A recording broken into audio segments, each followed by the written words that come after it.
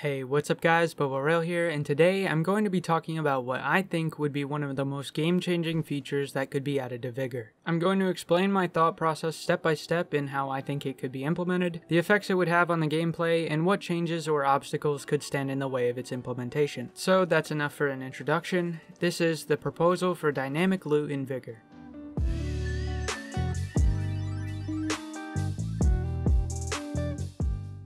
So when I say dynamic loot, what am I actually talking about?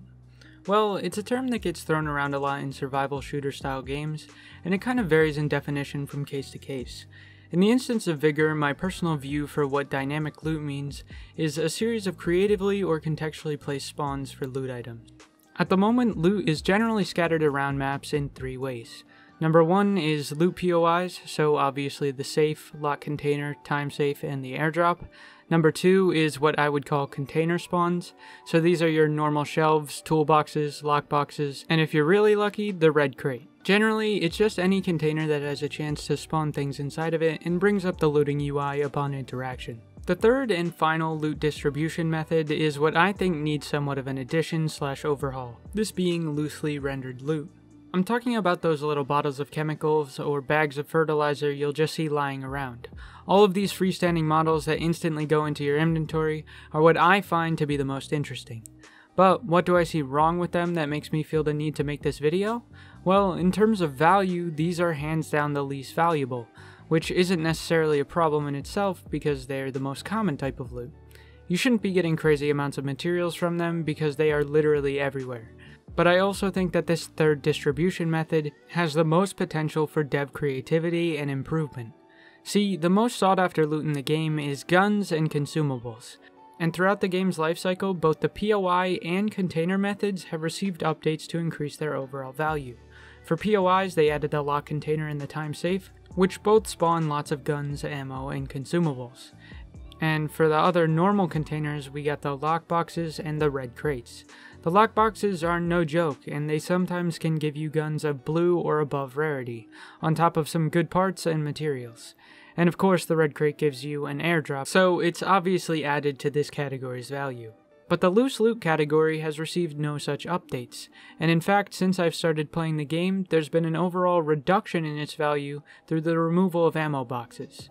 If you don't know what those were, there used to be these little army ammo boxes that would spawn around and give you various ammo types. If you're interested in them specifically, we actually made a video a while back covering those more in depth, so if anybody wants to see that, it will be linked in the description below. Regardless, there's currently no way to get weapons or consumables as loose loot spawns.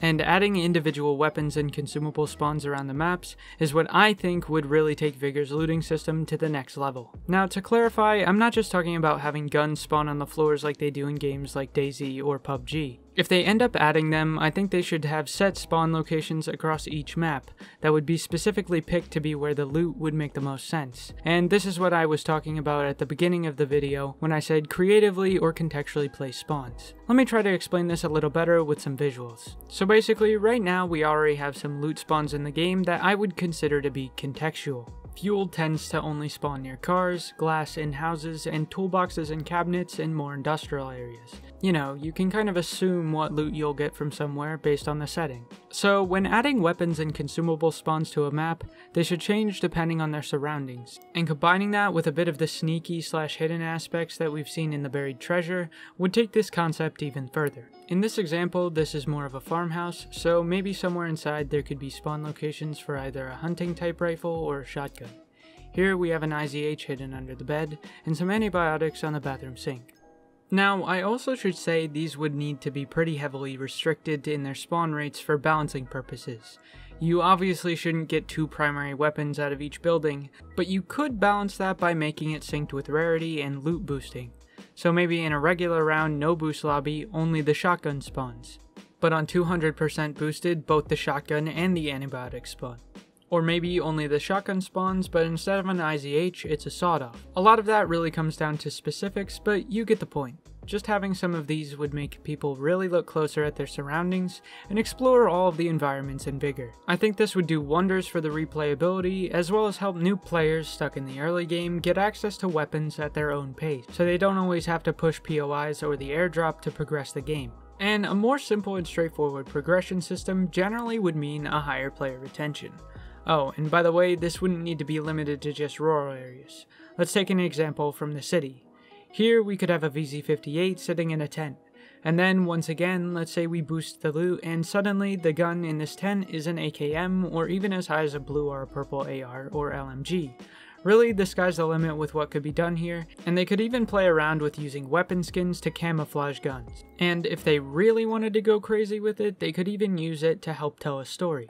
For example, leaning a M2 carbine against this truck or another allied faction gun like an M16 or a G3 could tell us that these were rebels standing up against Russian invaders. And that would be an example of how map design and contextual loot spawns can go hand in hand. I love everything about this idea, and I feel like the lack of this is something really holding Vigor back a lot from reaching its full potential. But I should also mention that there would likely be some minor drawbacks / complications to this.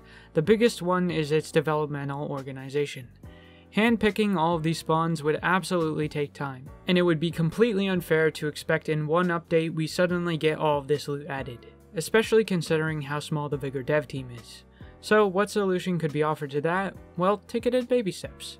Say in 10.0 or even further down the line like 10.1 to 11.0, we just start seeing disinfectants, or just the rural areas, or just one map gets some, and to be honest it doesn't really matter, just take it in chunks. A slow addition over multiple updates, just how they did the additional spawns for the buried cache, would be just fine, and it would give time for the community to discover it and give feedback on it. This would also allow individual balances to be made as they're added, preventing them from being memorized or abused. And either way, eventually there would be enough spawns that memorizing or farming wouldn't be that much of an issue. Now, all of that's assuming that any devs actually see this video or care about it, but either way, I really want to formulate and give my insight on how this could be done. Another much smaller problem I see that could come from this would be match pacing. If people can loot 10 houses in a boosted lobby and get the same amount of loot as there is in a safe, then it might make POIs less competitive and overall make less gunfights happen. But to be honest, I think that any redirection would result in more action in unexpected areas or at the airdrop, which would allow each player to experience combat in locations they never would have fought over before. So yeah, overall I'd say that dynamic loot or the addition of loose weapons and consumable spawns is something that should absolutely be considered because it will help the player retention and replayability, as well as making gunfights less predictable. And really, I think whether you think predictability in combat is a good or a bad thing will change depending on each person's individual playstyle. Either way, thank you guys for listening to my crazy Photoshop-backed rants, and devs, if you're listening, please take what I'm talking about into consideration. Anyways, this has been Bobo Rail on the Christopher Beast channel, and I'll catch you all in the next one.